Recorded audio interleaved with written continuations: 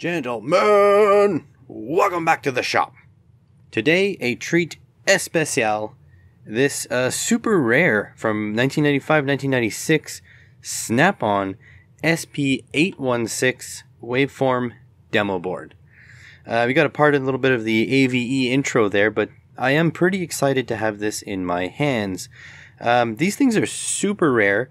They are made by Snap-on in order to demonstrate their oscilloscope products for the automotive market and to show techs that are prospective buyers of this thing and educational settings like the one I am from, what a waveform will look like, a normal one and a glitch one for this one here. And over here it's to look at two different types of injector pulses.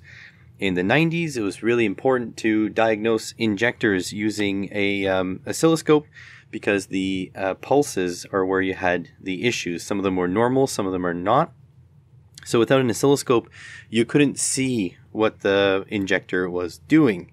So yeah, you got oscilloscopes and these kinds of things to play around with. I'm going to give you a quick tour on the back side. This is a borrowed unit, so I can't do any prodding and probing, but I will give you some up-close shots of the board on the back, and if you guys want to reverse engineer it, you can do that yourselves. And then we're going to hook this up to an oscilloscope, and I'm going to be using the Handtech 6022BE, I think.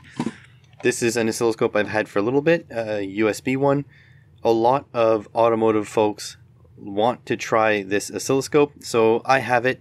I might as well show you guys how it works for automotive stuff. Let's take a look at this board. I'm going to have to provide some high-res imagery in the comments below because I cannot film at 4K on this setup. I tried many times to ask for a 4K camera from various manufacturers, but yeah, channel's too small for that, and you know, I can't really afford an upgrade. So here is the back side of it. We're looking at the output here. There's the serial number, and if you head over this way, these are the outputs here. So 1, 2, and 3, and then on top is a ground. 1, 2, and 3. This one here, that's a ground. So you got a few chippies here. You've got no chips on the front side, if I'm not mistaken, only switches and pots. So you got a couple chips here. You guys will be able to read what these chips are, but not me, because I cannot see on my tiny little screen. You guys are watching in glorious 1080p. I know it's a little bit behind the times, but it is what it is. It looks like these are some capacitors to set timing of some sort. Look at that, there's transistors and capacitors in this kind of network over here, and that's going to and from this chip here.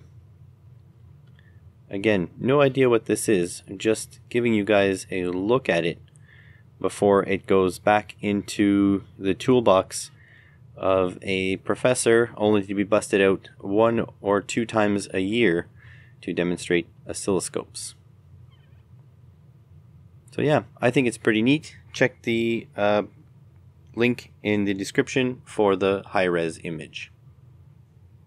Got the Handtech 6022BE all plugged in and ready to go. I have one probe in ×10 mode, and we're going to hook up a 9-volt battery to this guy and see what happens. Now, this was 1995-1996, so there are no LEDs. You know, LEDs were still kind of expensive back then. They existed, but they were expensive.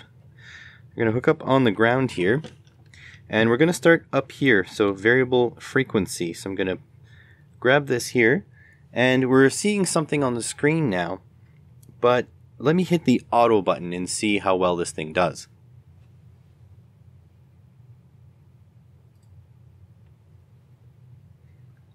There we go. So we can see the waveform here. Quite a bit of over and undershoot. I wonder what happens if I put it in ×1.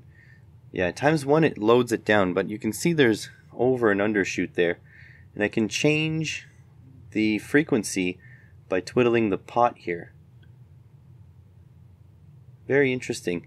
I may have to adjust this probe's capacitance with the scope, but if I load it down and put it in ×1 mode, let's see if I hit auto again.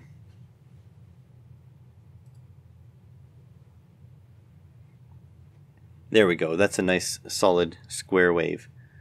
And I can open this up. Takes a minute to stabilize once you make adjustments. And change the waveform. There we go. So I'm just changing the variable frequency pot on the device. Now let's see what happens if we add a glitch. So I added a glitch. Oh, we see every once in a while it flips, but I guess the glitch is going to be rare. So we're actually going to have to increase the time base. So I'm going to modify a couple settings here.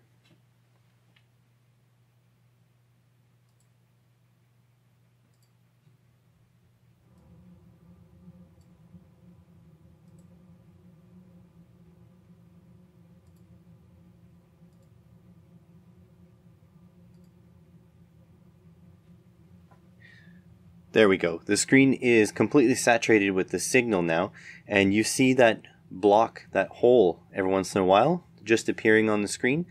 That is the glitch. So that would be, it's not quite realistic because it seems to do like, 100 or 150 cycles or more, and then there is something missing. So that would be like equivalent to, let's say, a wire vibrating and touching, shorting to ground every once in a while.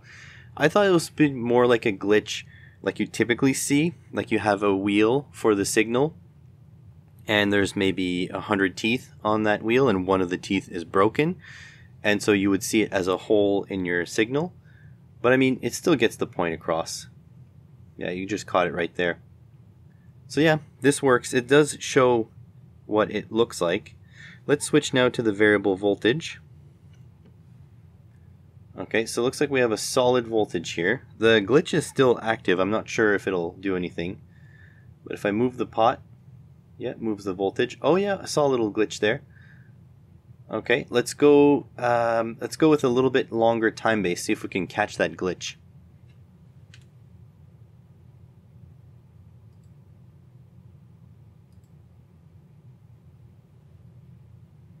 Oh yeah, there we go. You see the downward spike every once in a while? That is the glitch, and I can vary the voltage in real time here. Yeah, it's a little bit slow to react. It's got a lot of samples to run through here. So yeah, it's not fantastic because the trigger is a positive edge trigger, so it should show us every time there's a glitch. But yeah, it's not quite updating in real time, but you would catch a glitch on a problematic car like that. Let me switch back into ×10. Yeah, you do see the glitch there. Okay, now let's go down to the fuel injector, and this is set to, right now this is the peak and hold. Oh, that's not bad. Let's see if we can hit auto and see what it gives us.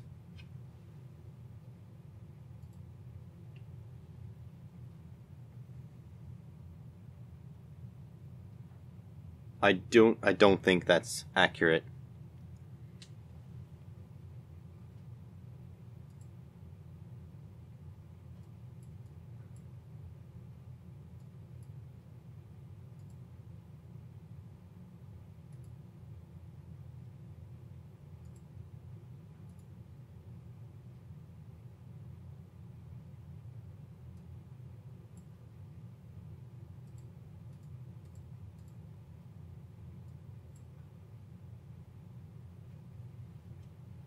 There we go. You can see that now. Let me adjust the time base to stretch that out a little bit.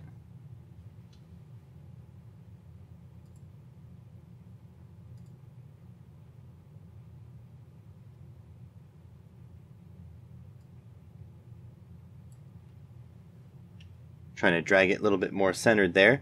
So this is what we're looking at. We're looking at a peak and hold style injector. So the first downward dip is when the injector first actuates, moves the little pintle over, and then when we take the power off of it, That's that first voltage spike you see heading north there. Then the pin tool is still moved at that point, so we'll give it some voltage again, but at a constant current this time. So we're limiting the current, and then we cut the power again. It gives us another voltage spike. And we can even change the length. There we go. Change the length of the constant current section that's between the two spikes of the pulse width of the injector. There we go. Now let's try to move it down to the saturated injector mode. This is an injector that has its own resistance, so we just have to give it constant power. We don't have to limit its current, so you don't see the two spikes. And let me increase the pulse width. Yeah, there we go. So yeah, this is exactly what an injector looks like on an oscilloscope. So yeah, pretty neat. And so there you have it. This was intentionally a quick video about the Snap-on SP816 waveform demo board using the Hantek 6022BE. This scope I will be using more and more very recently so that I can do a proper review of it. So far it's looking good. If you want to get one of these, there's a link in the description below. This thing here is quite the oddity. So if you guys have any specific questions, I can ask my coworker if I can keep it for a little longer, but I think he's been without it for quite a while and I think he's getting worried. So yeah, any questions, stick them in the comments below. One more question for those of you who stayed this long onto the video.